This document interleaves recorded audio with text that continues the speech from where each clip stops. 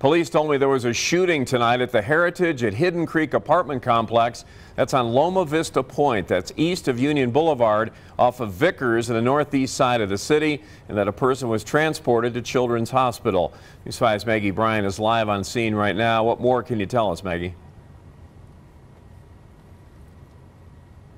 Rob, this apartment is in the Stetson Hills area. We're here in the very back of the apartment complex where police have put up crime tape just in front of this entrance of the building here behind me. There's a few officers there talking with some people, but there's a much larger police presence and more flashing lights spread out around the parking lot here. I just spoke with police about 15 minutes ago. They tell me the only information they have right now is that they got a call for a shooting here around 8:30 p.m. They say one person has been taken to the Children's Hospital. Police don't know the age of that victim or their condition, and they also don't have any details about what led up to the shooting and no word yet on a suspect. I did talk with a woman who came down the stairs here to see what all the flashing lights were here for in her neighborhood. She says around just after 9 p.m. she saw a few kids running and yelling in the parking lot here, but no word on any gunshots that she heard. But we're working to get more information from police about this victim, about their condition, and what led up